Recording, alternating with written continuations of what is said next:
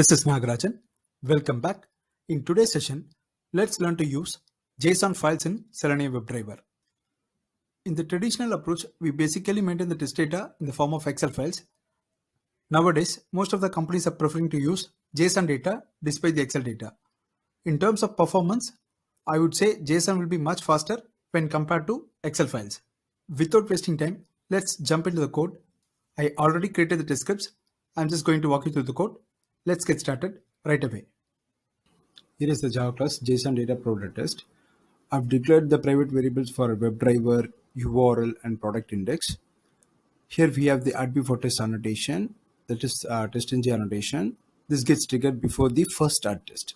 I've written a method invoke URL which opens up the sourcedemo.com web page. And inside this method, we are setting up the Chrome driver property using system.setProperty. And we are creating the instance of a Chrome driver. We are maximizing the window. We are deleting the cookies. We are setting up the implicit wait with the time interval of 10 seconds. And we are reading the URL. These are all the Selenium basics which I wanted to touch upon. Let's move on to our test. Here we have test ng data provider, get login data provider. I will come to this part later. And enable equal to true. So this makes this particular test to get triggered. Priority equal to 1. This sets the priority of this particular test. It takes the first priority. Here we have the method verify login test that takes the parameter data that is in the form of hash map.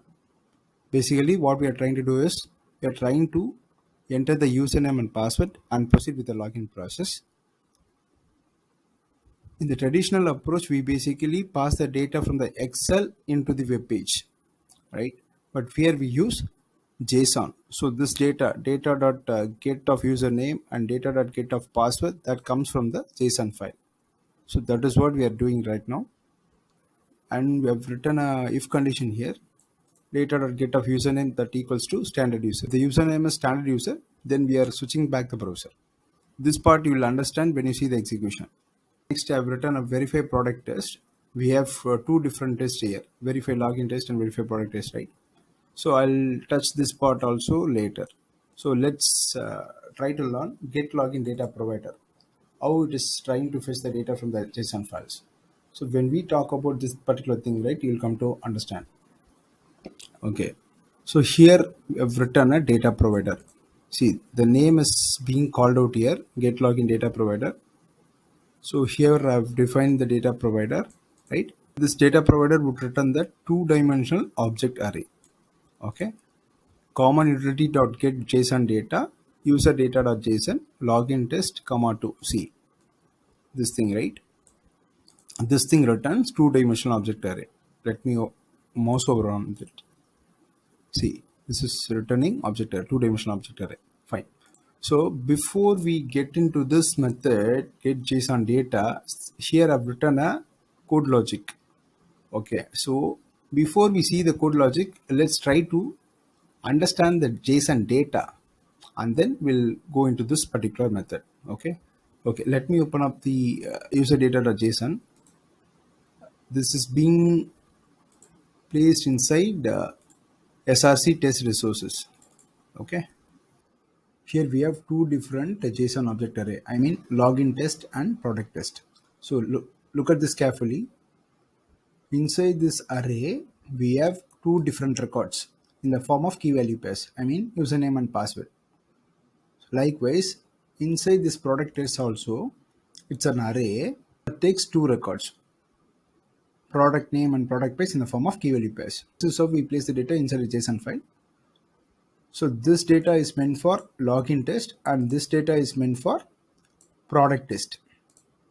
If you want, you can place this particular data inside a different product data.json file. You can create a product data.json file and you can place this data there. But for now, I've kept the data here itself. It's based on the user preference only. Okay, so that's all about the JSON file. Let's go back to get JSON data method. So this takes three parameters, right? As I said, takes a JSON file name and the particular test which we wanted to trigger. This is the record count. So basically we have two records. That is why I've mentioned 2 here. Okay, let me get into this method. So listen carefully. You'll get confused if you miss something. Okay, this is the method I've written here. Okay, so that returns the two-dimensional object array that takes 3 parameters: the JSON file name, test name, and the record count. As I said, this is the file name, right? And this is the test name which we wanted to trigger. And this is the record count. And we have the declaration for object array here. And we have the JSON file declaration that takes the JSON file path here. Okay, and we've created a file reader class object. This JSON file path is being passed inside this file reader object. And we are creating the JSON parser, which we wanted to parse a particular file reader. So that is why we have created this JSON parser object. Okay, listen carefully. We are creating an instance of a JSON object. Okay, and then we are trying to parse this file reader. See, JSON parser.parse of file reader. That means initially what we did was we are just referring the file path, JSON file path inside this file reader. So we got the file reader object that is being passed inside JSON parser.parse. So we are just parsing the JSON data that is present inside this file. User data.json. See, this is comprises of JSON data, right? So that is why we are trying to parse the JSON data using JSON parser. Okay, so parsing is done. Now all the data are in the form of JSON. We are assigning the data inside this particular JSON object, JSON, right? I think we are clear so far up till here. Okay, now as I said earlier, inside this test we have the array. So that takes 2 records in the form of key value pairs, right? See, we are passing the test name, whether it's a login test or product test. So based on the particular test, we are fetching that records. Okay, so the records are in the form of array. So that is why we are assigning it to JSON array. I've declared a JSON array here. We are assigning this array value inside this particular object, JSON array test. Okay, now we have the definition for the two-dimensional object array.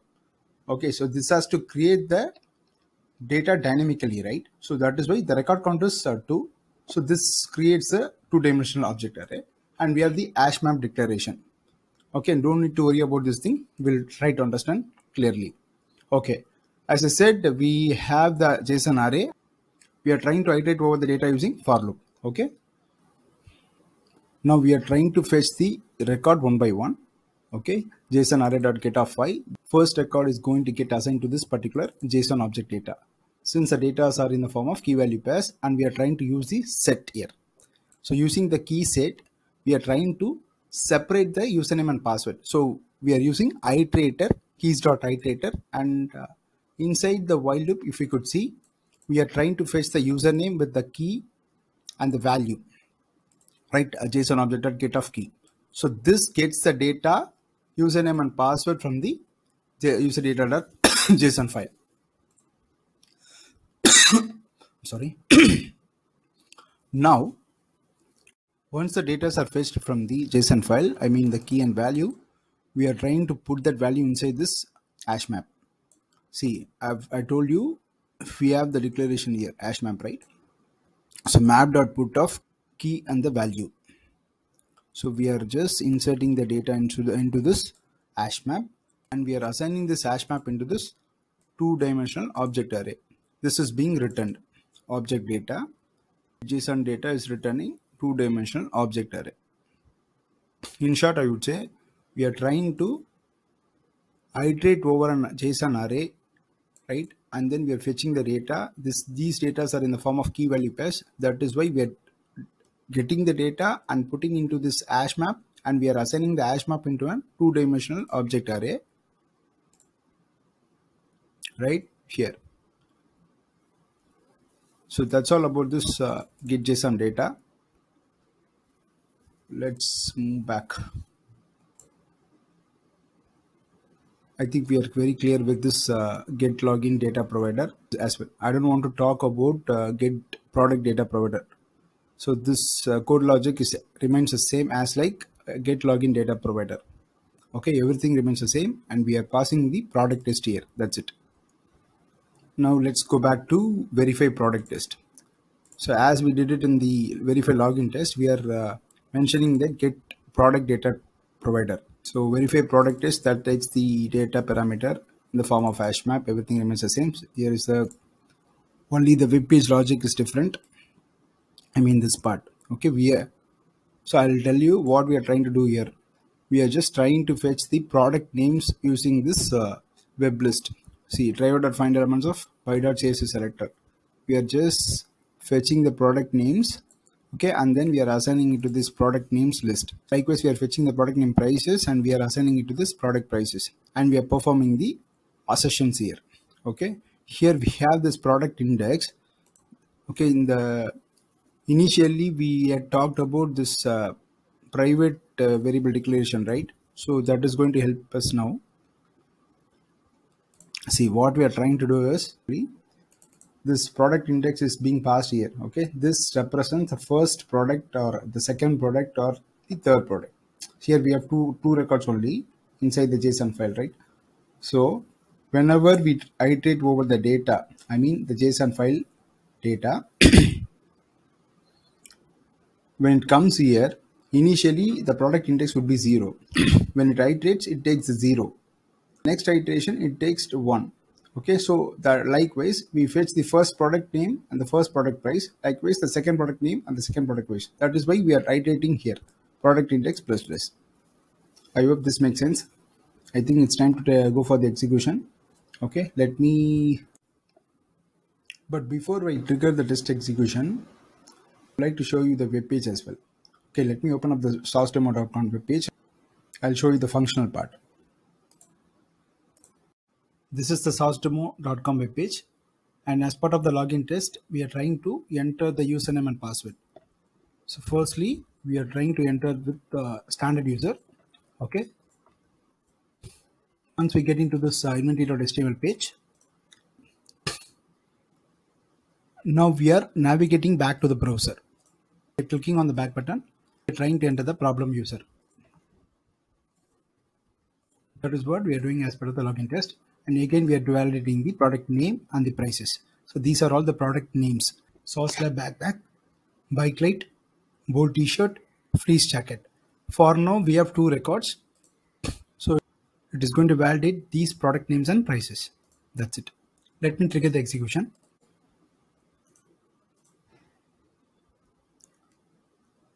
The Chrome driver has started successfully. Let's see. It is opening up the page. It does all the assertions. I could not able to see that. See here, the results tab, you could see all the tests were passed. Very good. But let me do one thing. Let me add thread.sleep here to show you the test execution properly.